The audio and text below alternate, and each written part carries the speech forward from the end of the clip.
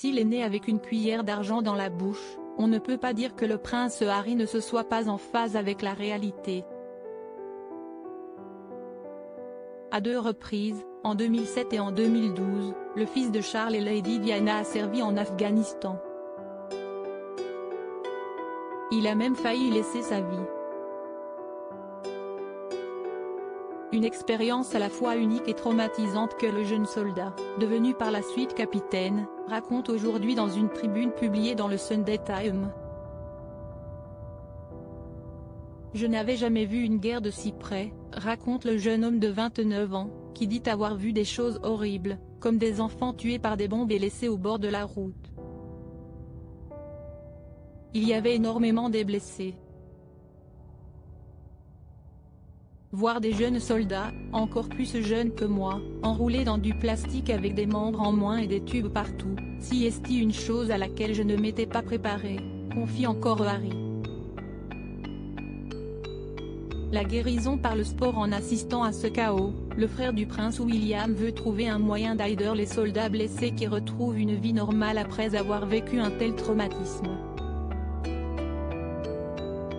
C'est alors que lui vient l'idée des Invictus Games.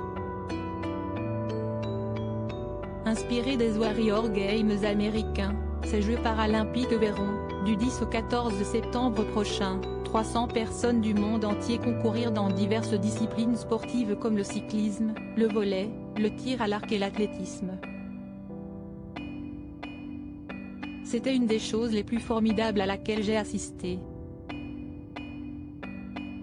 Certaines personnes qui sont en compétition sont restées allongées dans un lit pendant 8 mois et se sont entendues dire qu'elles ne marcheraient plus jamais, raconte Harry, qui croit dur comme fer que le sport peut amener à la guérison.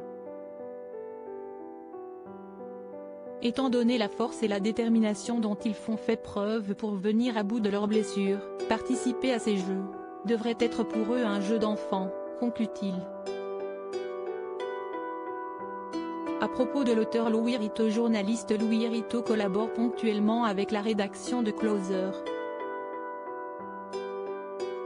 FR depuis février 2013. Accro aux médias, aux séries télé et aux potins du rocher, Louis Rito connaît tout de l'arbre généalogique des familles royales d'Europe et de l'Eurovision. Ses derniers articles est pour Snoop Dogg, être gay, c'est compliqué. Ryan Gosling, enfant, il était amoureux de Britney Spears. Chris Brown et Rihanna, de nouveau séparés.